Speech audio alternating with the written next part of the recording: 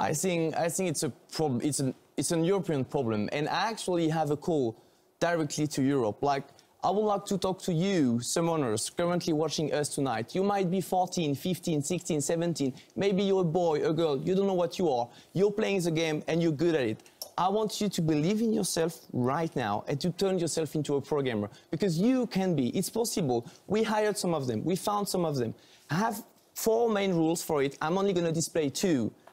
Because we discussed it a bit with the guy. Toxicity. Do not be toxic. Because the people you are playing with currently might be your colleague tomorrow. Don't be toxic.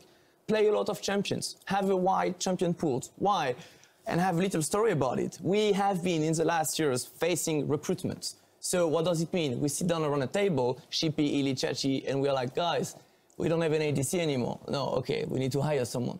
Do you know anyone? No. Do you know anyone? No. Let's take the challenger.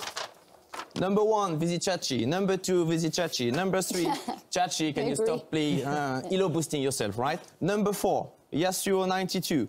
Does anyone know this guy? And right there, your whole career is gonna flip, yes or no. I know this guy is toxic. Bam, next. Number 6, oh, blah, blah, blah. Do you know him? He's a one-trick pony Ekarim.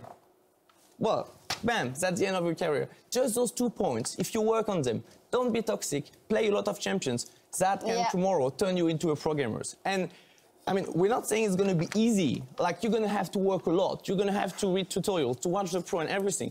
We're not saying it's gonna be easy, but we're saying it's gonna be beautiful. It's amazing. We have the best job in the world, literally. And we're lucky to do it. We need new blood.